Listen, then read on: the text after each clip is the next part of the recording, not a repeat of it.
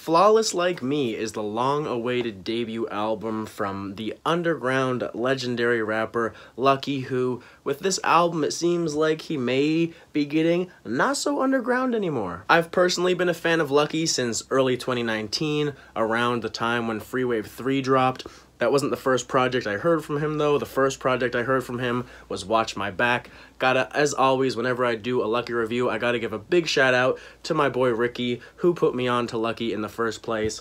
Always gotta thank him for that, because at this point, Lucki is one of my favorite artists. From the time that I first got into him to now, I've seen this guy blow up so much. The level of his popularity has increased so much. It actually kind of surprises me because, I mean, I first got into this guy when I was in a pretty rough time in my life, and Freewave 3 in particular, that album hit me like a ton of bricks, and I was just playing that album on repeat for like my entire last year of high school. It was just getting me through it. It was that hitting me in the soul and just carrying me through life kind of music. So watching him gain so much popularity over the past few years, it's been a really cool thing to witness. But I mean, by the time I came into the Lucki hype, even though it was almost 4 years ago now, it was still probably about 6 years after his debut album, Alternative Trap. So he's been in the game for about a decade now, a long-ass time.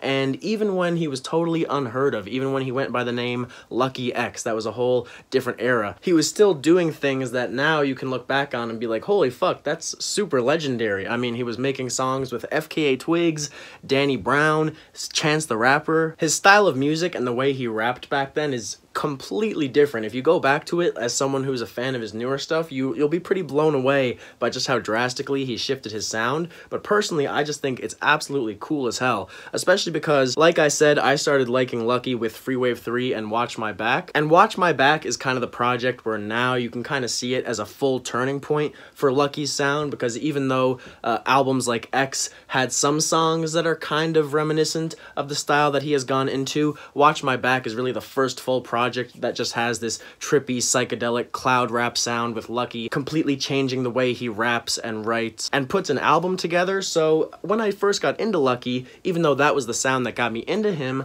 most of his music that I went back to when I went and listened to his back catalog was actually that old school style of his. So when I was first becoming a Lucki fan, I was still kind of getting that deep immersion into his early sound, so that as I have been a Lucki fan over the years and watching him go deeper and deeper down the path he's currently on, it has just been a really awesome evolution to watch. One of the most unique in modern hip-hop. I really don't know any other artists who started off making like Mac Miller, Chance the Rapper sounding music, and then ending up in a place now where I don't think there's anybody's music you can directly compare him to. I think his music is very unique, but obviously now he's more in the lane of guys like Future, Playboi Carti, Juice WRLD, etc., etc. Just a very, very different style of music from what he was originally making. So I know this is a pretty long intro for this review, but Lucki has just had such an incredible and interesting career. I haven't even done full justice to it, of course, but I did just want to go over it because I feel like with this here being his official final debut album that he's been teasing for 3 or 4 years now, I feel like if you want to fully appreciate what this moment means to Lucki fans, why we are going so crazy about it, if you're not a huge Lucki fan yourself, it is because it is this culmination of a decade's worth of hard work and grinding and just staying true to himself in the underground. He never sold out. Not only did he never sell out in terms of his sound, but even just how he moves in the industry. He's never been a clout chaser. He never loaded his mixtapes with features. In fact, out of curiosity, I went back to check. Out of all his mixtapes, which, I mean, in today's era are basically albums, even though this here is technically his debut studio album, but on all his mixtapes, he has no rap features except on one, and that's X. Some of his EPs also have some features, but he has 8 or 9 or more mixtapes at this point. Only one of them has features. Pretty much his entire career, he's just been doing it himself. Him and his producers, of course, gotta shout out, you know, Brent Rambo, 16-year-old, Chase the Money, so many more who have helped Lucki's music be so special over the years, but you know what I mean. In terms of as a rapper, he hasn't relied on big features, he hasn't relied on other people carrying him. He's built his fan base all by himself. If you're a Lucki fan, you're a fan of Lucki. He's not someone like French Montana, where maybe you could argue if it weren't for features, yeah, would anybody have cared about them in the first place? Yeah, I'm not sure. So, 3 years in the making, the culmination of a decade of rapping. How did Flawless Like Me turn out? Well, in one massive Lucki fans' entirely biased opinion, entirely subjective biased opinion, I think this album is fucking amazing, and it's probably my favorite thing that's come out this year. We've had a lot of amazing music this year. Mr. Morale and the Big Steppers, Don FM, recently Pierre Bourne's new album, Good Movie, has been one of my personal favorites, but I don't know. This album right here, it's not even a week old yet, so maybe I shouldn't go making bold proclamations, but yeah, this is probably gonna end up being my favorite album of the year, just after his mixtape Wake Up Lucki was my favorite project of the year last year, okay? I'm a big Lucki fan. I think what the guy is doing is super crazy unique. I love the sound of his music, and most of all, as I've spoken about in all my other Lucki videos, his lyrics, I just find them so damn haunting, relatable, quotable. They pierce my soul in a million different ways. They make me feel super deep personal emotions that most other music will never ever get out of me. What I'm pretty much saying is there was kind of a 0% chance that I wasn't gonna love this album, but that being said, the product we do have, I just think that it is basically the best thing Lucki could have done. It is a clear step forward, in my opinion, in terms of his personal progression as an artist, and it really does feel like a statement-level project. Like, it feels appropriate that this is his debut album. Like I said earlier, all his mixtapes basically already feel like albums, so going into this, I was kind of thinking, yeah, it's just gonna feel like all his other mixtapes. To be fair to him, really doesn't. It does have its own unique kind of epic air of importance around it. It just feels like he has a higher stature now. You can feel it exuding from the music. A lot of that, and one of my main points on why I find this album so interesting in the first place, is that Lucki himself, his confidence on this album, is unrivaled to anything that he's had in any of his past projects. If you're a big Lucki fan, or even if you're just familiar with his music, you'll know that a lot of his stuff is extremely depressing, sad, focuses on him fighting his trauma, his demons, focuses on him dealing with heartbreak, drug addiction. It's very dark, bleak music that he's making a lot of the time. Now, one of the reasons I love him also is that he manages to make songs that are simultaneously bleak and beautiful, bleak and hype. Like, even though there is that sadness at the core of his music, his songs aren't totally drenched in that sadness. Oftentimes in the past, he's been able to break free from that sadness, even though it's still there, it's not pinning him down. But the difference I feel on this album, this is the first time where it really feels like on a lot of these tracks, the sadness just isn't there at all. It's just pure confidence. He's fully comfortable with himself. He's embraced his role in the rap game. He knows who he is. He doesn't care how anybody feels. His trauma is still there, which he talks about a lot on this album, but he's gotten way better at handling it. And that's honestly extremely inspiring, isn't it? Somebody who's had a lot of trouble over the years with knowing their own value, their own self-worth, specifically as an artist and as a rapper. There's actually a super interesting line on this project. I'm pretty sure it's on the song Drought Ski, where Lucki says, "I miss Juice, he knew it first when I was still doubting me," basically saying that Juice WRLD knew that he was as amazing of a rapper as he is before he even knew it from himself, and Juice WRLD hyping him up like he used to do before he unfortunately passed away, RIP Juice WRLD. He was a big fan of Lucki's music. There's lots of old videos of him talking about Lucki. Lucki has shared some stories about Juice, but yeah, it was no secret that Juice was a big fan of Lucki as an artist. They were kind of friends toward the end of Juice's life as well, so he's a very important person in Lucki's life for a couple reasons, not only because he gave him that confidence by hyping him up as an artist, but he also had a friendship, a connection there. In fact, there's actually a pretty famous story that he linked up with Juice WRLD. They were supposed to record music, but instead they just spent the entire studio session just hanging out, messing around, getting to know each other, and Lucki said after Juice passed away, he basically said, "I don't regret that I didn't record with him. Like, yes, I wish I could have made a song with him, but I don't regret that we didn't record that day because I got to make a new friend. Like, I got to connect with this guy on a deep human level." I also find there's a striking amount of emotional maturity on this project that seems to find Lucki leveling up from where he has been in the past, where maybe he's been a little bit more petty or unself-aware in his lyrics. On a lot of these songs that even do have that sadness, that do focus on heartbreak, that do focus on failed relationships or women he misses who he wishes were still around, even when he dips into that bag, it just feels like he's approaching it from such a more logical and mature perspective.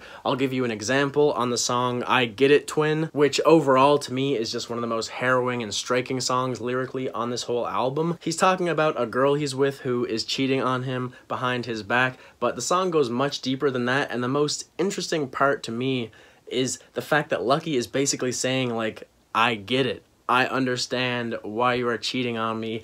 I can't be mad. I know you're doing it because of my own flaws. I know you're doing it because I let you down. Like, I can't even be mad. And like, I had to listen to that song. I'm not gonna lie. When I was first listening to this album, I put a lot of these songs on repeat. I do that a lot with most Lucki songs. Like, I'll just leave it on repeat, that one song, and just hear it a million times, just get lost in that one song.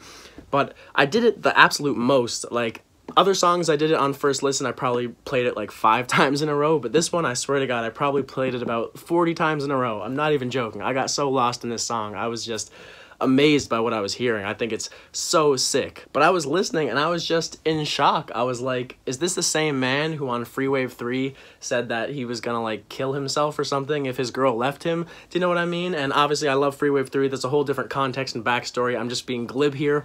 But basically I'm just trying to prove a point that back in the day, he just was a lot more kind of the typical emo perspective on his failed relationships, just like woe is me kind of thing. Whereas on this album, he's really just taking full responsibility for who he is, his own flaws, where he has gone wrong in these relationships. And I'm just sitting here like, where the fuck did this guy come from? Who is this Lucki? You know what I mean? But at the same time, it's awesome to see. I'll just say from my personal perspective, it is nice sometimes to kind of feel like your favorite artists are growing with you. You know, I mean, I'm 21 now. When I first got into Lucki, I was 17, about to turn 18. So I've clearly developed a lot of emotional maturity in the past 4 years, and it would be kind of shitty if I was listening to Lucki now and being like, like, I can't feel you as much because I've grown up a bit, and like, the way you're speaking, I don't really relate to this as much anymore. Like, I don't have to worry about that, at least so far, because I mean, there's a clear progression in Lucki's, in my opinion, emotional maturity, at least as is showcased through the lyrics, because again, I don't know Lucki. I'm only speaking as Lucki, the artist, Lucki, the rapper, Lucki, the character. I don't even know the guy's actual name, which I don't need to know it. Like, I am not the type of person who cares about an artist's personal life. I mean, as far as it relates to their music, sure, but outside of that, like, I don't need to know what his birth name is. He's Lucki to me. That's all that matters. And I don't mean that to say that I don't care about him as a person. I mean, I obviously wish him well. I'm the type of person, I wish everybody well. I just mean I'm not like a stan when it comes to this stuff. So I'm not like, I know exactly the day he was born. I know the street he was born on. I know his 16 middle names. No, like, that's just not me. But anyways, I completely lost my train of thought. This is not relevant. I forget what I was talking about. Ah, yes, the emotional maturity. Let's get back to that. So another example of that on this album that I think is really heartfelt and touching is on Coincidence, which was one of the singles, which is in contention for my favorite song on this project. On the chorus, when he says, came to my hood and now she a part of me, just that part, like, that one line, like, just sticks with me, just is absolutely engraved in me. And there's deeper context in the song, but really what the context is that, you know, he's talking about a girl he cares for who he's missing, and it's not a girl that he's with at the time. It's clearly a past lover, or, you know, he's obviously still in love with her, but they're not together. But he feels so at peace with them not being together. It feels like he just is grateful for what it gave him and for the parts of her that she instilled in him.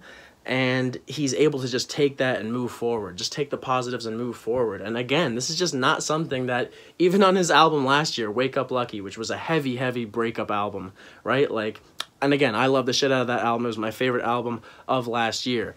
And, you know, there is something to say. I don't feel like he was emotionally immature on that project. It was more so that project was replicating what it's like to be in the throes of a breakup, to just be having heartbreak pouring out of you, to not even be able to go to sleep or close your eyes without seeing this person, like, just kind of being haunted by this past love. Like, that's more what Wake Up Lucki is. Whereas on this album, on this song here, Coincidence, he's not haunted by this girl. He's just grateful that she was in his life, thankful for her, and is able to move on. And I'm just like, I didn't think I'd see the day. Like, it makes me genuinely really happy, because that's just an awesome feeling, you know? I'm sure lots of you guys out there have had your own ups and downs in your love life, and if you've gone through something like that, a breakup that is excruciating, is painful, that has you down bad for a long time, and then finally one day, even though you may still care about them and miss them, you're able to just say, yeah, I miss them a lot, but I appreciate the time they gave me.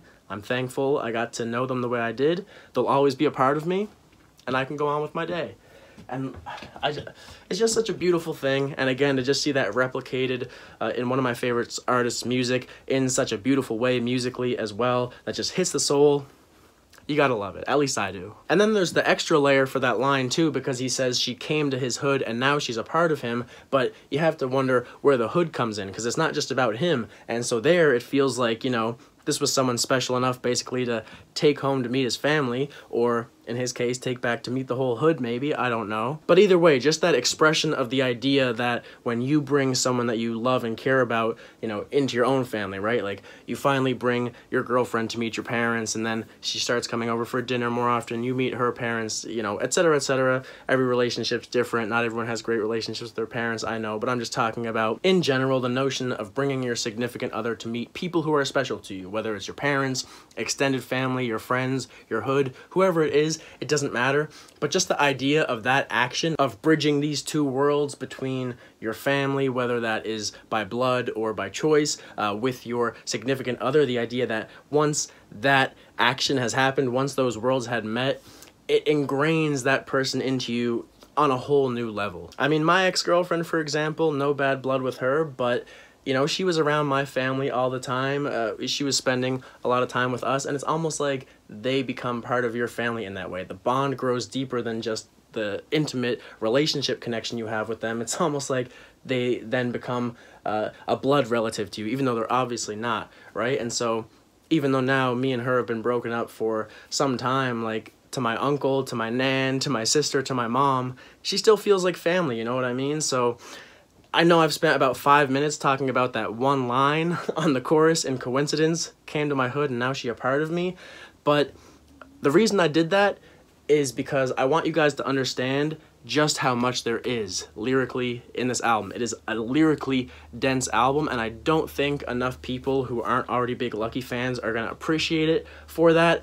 I didn't want to have to reference this. I wanted to have my own video separate from this, but just a quick reference is the fact that, yes, I'm recording this after Anthony Fantano dropped his 1 out of 10 review for this album. Not really surprising if you know what Anthony's been saying a lot about this style of underground rap in the past year, so all power to him. But what I will say is that in that review, what irked me the most was, first of all, how he just kind of completely dismisses Lucki's entire career and history as if it means nothing, even though he's a decade deep into the game. Thought that was kind of just, kind of rude or whatever, just not respectful. And then it was the part that he literally doesn't touch on the lyrics at all. He completely just dismisses them like, yeah, they're not interesting. Like, he doesn't even try to talk about them.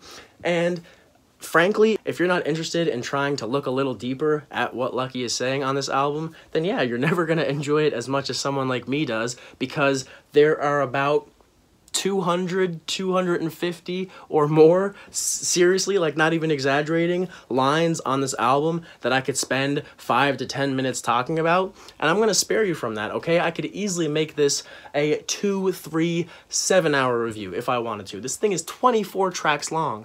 24 tracks long of gorgeous beats, detailed production, slick flows, creative rhyme patterns, interesting song topics. I mean, there's just too much going on this album for me to talk about it in the full depth that I want, because I literally want to break it down and analyze it piece by piece. I want to start with Made My Day, analyze that intro, that little 2-second intro. We would like to congratulate drugs for winning the war on drugs. Wrist don't talk to him, slime. Hey, I want to analyze every piece. I want to analyze that sample. I want to analyze the ad-libs. I want to analyze everything, and I could, because when I listen to this thing, which I have been doing a ton, it's been out less than a week, it's already by far my most played album of the year, and those numbers will only continue to grow, because as soon as I turn off this camera, I'm going to listen to it 3 or 4 more times again, okay? When I'm listening to this thing, I'm paying attention to every detail, I'm analyzing every bit, and it's there, okay? The substance is there, the depth is there, it's all there. You just have to care, you just have to want to look for it, and you just have to have some level of familiarity with Lucki's other music, at least to enjoy it to its fullest extent. I do think you can come in fresh and just start here. I think this is not at all a bad starter project for Lucki if you want to try to get into him, but just like any artist really, you will of course appreciate this project more if you understand what came before it, if you've witnessed Lucki's progression as a musician, as a rapper, as a lyricist. And I will point out too, for those of you you who don't know it, unlike most of his peers in this kind of rap lane, Lucki does write his bars. Lucki does write his lyrics before he records. You know, he's not freestyling, he's not thinking of it in his head and remembering it like Lil Wayne or Jay-Z does, right? Like, he writes, he's old school with it, you know, pen and pad, or maybe fingers to notes app. Either way, he's still writing it. He's still putting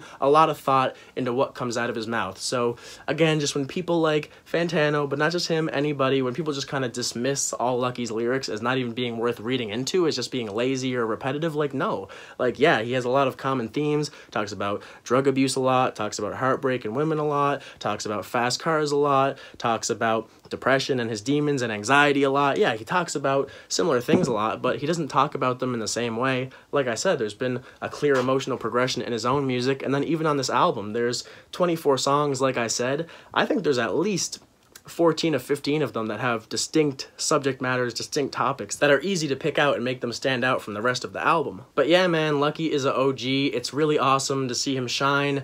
Even the fact that he has a song on this album with his own self-proclaimed idol, Future, that's just such a beautiful moment. I mean, imagine grinding your ass off in the music industry, in the rap industry for 10 years, grinding your ass off, never letting up, no matter how much people beat you down. And I mean, if you really want to go back and read Lucki's whole story, like, the dude has been through some crazy shit. He could have easily given up at any point or had something unfortunate happen to him for him to not be here for this moment. The fact that he grinded his ass through some really fucking horrible, shitty-ass times, a really tough-ass decade, to finally get to this point where he's at, I mean, it's beautiful, it's inspiring, amazing to witness as a fan.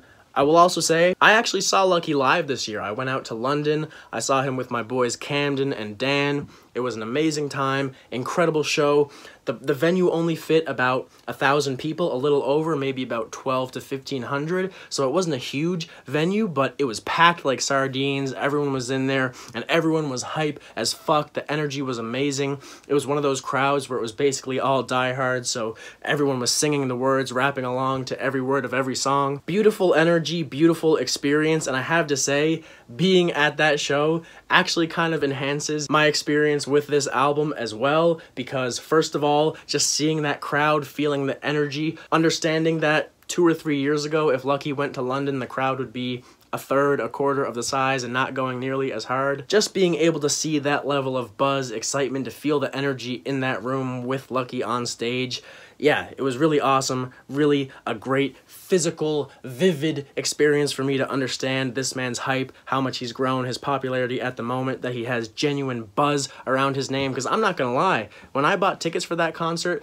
I was on Twitter, I was seeing like people who live in London kind of laughing at the idea that he would sell out a show in London, and kind of saying like, huh, nobody here knows Lucki or listens to Lucki. So I was like, oh shit, like, am I gonna go and it's only gonna be half packed and it's gonna be awkward or whatever? But my worries were completely unfounded, because again, like I said, it was an insane show, amazing show. But then also it made me appreciate some songs on this album more, just because of the fact that he's literally talking about that show in some of these songs. I forget exactly which song it is off the top of my head, because I'm ranting right now. I do all my reviews rant style. I haven't written any of this down. Maybe pretty obvious in the moments where I stumble and shit. But anyways, on one song on this project, I think it may actually also be I Get It Twin, he says something like, a sold out show in London, a Stony Island jacket, and that was just crazy to me, because I was just sitting there thinking like, damn, like, this is the first time I've ever gone to a concert and then later heard the artist tell me what they bought with my money.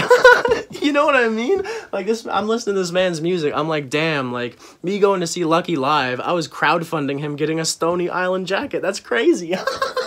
Like, I don't know. I mean, it doesn't make me enjoy the music less or more, but it just makes me feel more involved with it, or more immersed, or it just gives me an extra layer that 99% of people who hear this probably won't have, which is totally fine. But I just thought that was a little funny thing. Like, he mentions that show a couple more times on this album, so every time he mentions it, I'm like, oh, I was at that show, like, that's kind of cool. Or even the song 10 p.m. in London. He didn't record that in London, he actually recorded it a few days before he even went overseas, because he previewed it on his Instagram, so you can kind of tell by the dates. But he did come on stage at 10 p.m. in London, so that's probably why he called it that. So I still think that's awesome, because, you know, I know that because I was at the show. So yeah, that's just kind of a more fanboy moment for me, I guess, even though earlier I said I'm not a fanboy. On that level, it is kind of cool just to actually, like, for a second, for a millisecond, for a moment, be in the actual real life world that this music is being inspired by, you know what I mean? Like the events that are inspiring this music. I was at one of those events, like, whoa, that's sick, you know?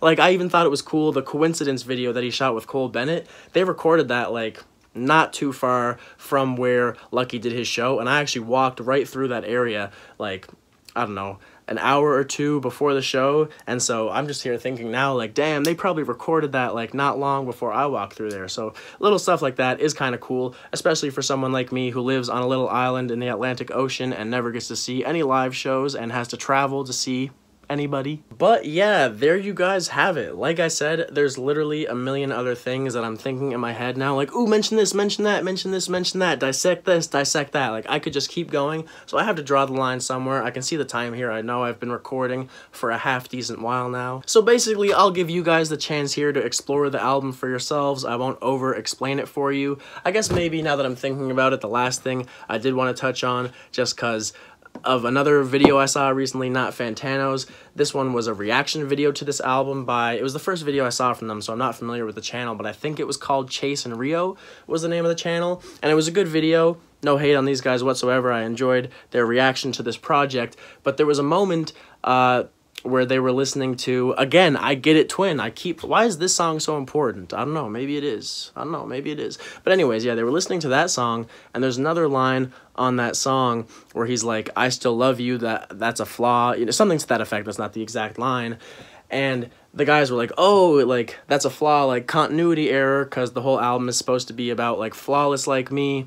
Basically, like, they were saying that that was supposed to be the theme, or that's what they thought the theme was supposed to be, that he's flawless, you know, feeling flawless.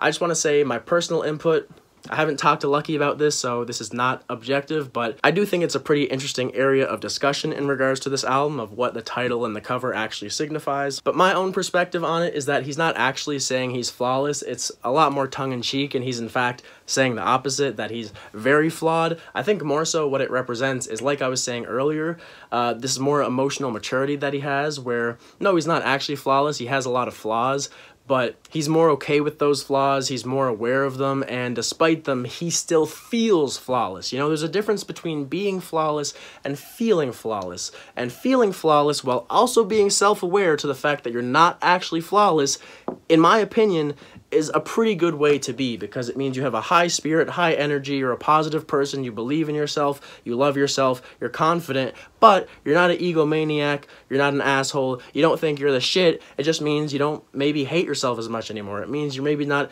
as self-deprecating, and Lucki has actually talked about that in relation to this title. It was a while ago now, because, like I said, he's been teasing this album for 3 years, so this was maybe over a year ago he said this, but he basically said, like, look, for someone like me who has had a lot of struggles with liking myself, who has had a lot of self-hatred, who has not always liked myself, been very self-deprecating, it feels powerful to feel flawless, even though you know you're not. And just as someone who has battled depression, anxiety, that kind of stuff, it's very powerful for me as well, you know? In my own way, I've tried to come to the same place, and I've been getting better at it too. I mean, I 100% am aware of the fact that I am flawed as hell, but a lot of the time, I feel flawless. I feel awesome. I'm very happy with myself. I just feel great to be me, but I'm not out here shoving it in people's faces either, you know what I mean? Like, it's just for me. And that's really how it feels to me with this Lucki album. It just feels like he's at the best place he's ever been in, but is still very aware of his vulnerabilities, of his weaknesses, of his flaws, of course, and that's why on this album, he raps about so many of them. So when he says, you know, I still love you, that's a flaw, that's not a continuity error, that's just one of the many flaws that he talks about on this album, because he talks about them a lot, you know? There's that line on Drought Ski that actually comes right after the Juice line, where he says, I'm on 3 Xans, but I'm still alert, I really got anxiety, and if you know anything about Xanax and what it does to someone, if you are alert and, like, on the go and, like, in your right mind off 3 Xans, I mean, okay, maybe you just got a high tolerance, but, like, let's be real, if you're alert, like, not just, like, conscious, but if you're like energetic and, like, on edge when you're on 3 Xans, bro, yeah, you really got anxiety. Like, he's like, that's just the other thing about Lucki's music. A lot of his lyrics are kind of inside baseball, just in the sense that if you haven't experienced, or if you don't have a lot of knowledge about the world and the events and the kind of things he's talking about, you're not going to love it as much as someone like me. His music is deeply personal and relatable for me, and if it wasn't, I'd probably still really like it, but it wouldn't hit me quite as deeply, because a lot of these lyrics, like I said, I'm not saying this in a, oh, you wouldn't get it, bro, kind of way. I'm just being plain-faced. Like, if you've never dealt with drug addiction, if you've never dealt with depression, if you've never dealt with anxiety, you're not gonna understand some of the things he says. It's like me listening to Be the Cowboy by Mitski. That's one of my favorite albums ever. I think it's a perfect album. I can heavily empathize with and relate to some of what she's saying, but I'm also self-aware enough to know that I will never actually fully understand everything she's saying. There's probably a lot that I'm missing within her lyrics, because I'm not a woman. That album is very specifically written from the viewpoint of a woman. A man could have never written that album, not even in a sexist way, just in a literal way, the same way that, frankly, let's say someone like Future or even Lucki, I don't think a woman could make some of these songs just because they've gone through very masculine experiences. And I'm not saying that, again, in some kind of old school conservative right-wing way. I'm just being very literal. Like, the way that we all acknowledge there's things that women have to go through that men don't, the same is true of the reverse. It's not a competition. This is not the Oppression Olympics. That's not the point I'm making. Hopefully you all get what I'm trying to say anyways. Basically what I'm saying is, when you have experienced something, it just lets you into a different level of understanding and knowledge of someone who hasn't experienced it, and you're not being an asshole by saying to someone, hey, you might not understand this music as much as me if you haven't dealt with depression and drug addiction. Like, that's just how life is, and it's true for any artist. And I'm not at all saying that if you haven't dealt with those things that you won't enjoy his music, because that's not true at all either. I have a lot of friends who really like Lucki's music, and to my knowledge, if they're telling me the truth about their life stories, they've never touched drugs in their lives. They haven't dealt with, you know, hardcore depression and stuff like that. Basically, the point here is this album is fantastic. I love it. Probably my favorite album of the year. Lyrically, I think it's brilliant, genius. I think that is the #1 selling point, even though I think everything's great on this album. I think it is Lucki's writing, his lyrics, that is just the utmost, most brilliant, important part. The reason why he's one of my favorite artists, the reason why this will probably be my favorite album of the year.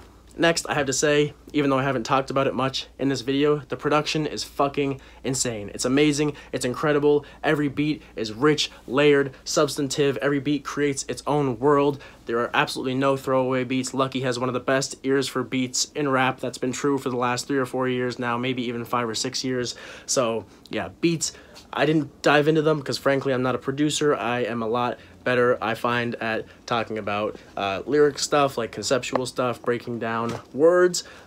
Someone like my friend Camden Vale Smith, who is an incredible electronic music producer, he's someone to go to break down a beat like I would never be able to. But I do know enough to tell you that these beats are fucking fire as hell, and that's all I really care about. They suit Lucki's more monotone delivery and kind of nasally voice really well. That's another thing. God, I could really talk about this album forever, but one of the areas, in my opinion, that you see Lucki's experience and his 10 years in the game shine the most is when it comes to his delivery and how he has learned to ride a beat in this super intoxicating way, where he is super low in the mix and blends into the beat, but where his words still matter. Most rappers who blend into the beat with their delivery, it's because their words don't matter, so they can be really as faded into the beat as they want, and you're more so just listening to them for a presence. Lucki does that, but he also keeps them to the forefront enough and does his own unique thing with them, because his words do matter. He wants you to hear his words. He spends a lot of time on his words, and they are the focus, like I said, in my opinion, of his music a lot of the time. So the way he has really learned to just exist in a beat like this while still making his words count,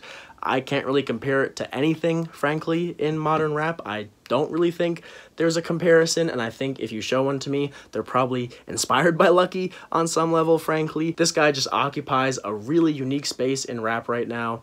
I absolutely love it. The very final statement I'll make here is that if you do listen to Lucki's music at first and you kind of are like, what the hell is David talking about? This is so average, this is so boring, like this is just meh, which is something I've seen a lot in terms of the reaction to this album for people who may not be familiar with Lucki. I will just say, yeah, it may not be for you, that's okay. I would just say give it more than one try if that is your initial reaction, because it has been a very common thing that I've seen in people where at first they hear Lucki and they're just kind of put off by his voice, they're put off by the pretty deadpan nature of his delivery, they're put off by it and they kind of just think he sounds the same on every song type of thing. I'll just say give it a few more listens, And over time, it might start to reveal to you that he's actually a pretty charismatic and engaging performer, that he actually has a lot of tiny idiosyncrasies that make all his verses very different, but I can understand why they might sound samey if you don't listen to a lot of his music. And if you do give him a couple tries and he's still not your cup of tea, hey, that's how music is. I'm not going to love everything you love, you're not going to love everything I love, and that's okay, as long as at the end of the day you're respectful about it. That's what music is about. So thank you guys, as always, for watching. Would love to hear your guys' opinion on this album, and how are you feeling about it? Has it lived up to your hype? Have you been a Lucki fan for very long? Is this your first experience with him? Let me know all that down in the comments below. Thank you guys again, as always, for watching, and I'll see you next time.